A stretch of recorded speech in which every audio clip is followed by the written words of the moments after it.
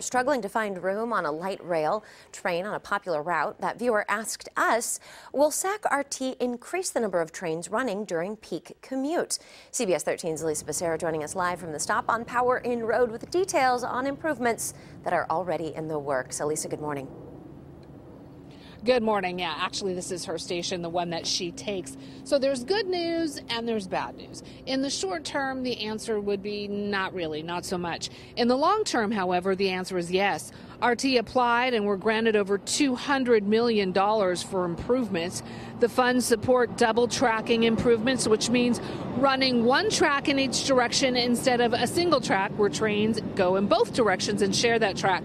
So that should ease some of the flow and speed things up. In fact, it will allow Sac RT to provide 15-minute service to Folsom stations and implement 3 express routes from Folsom during peak commute hours to downtown Sacramento.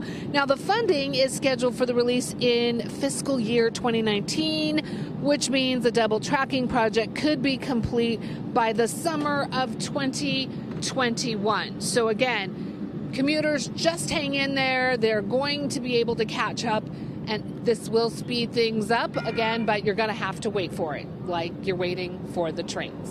Back to you. It'll be here in no time. Just be here in a blink. All right, Elisa Becerra live for us this morning in Sacramento. Elisa, thank you.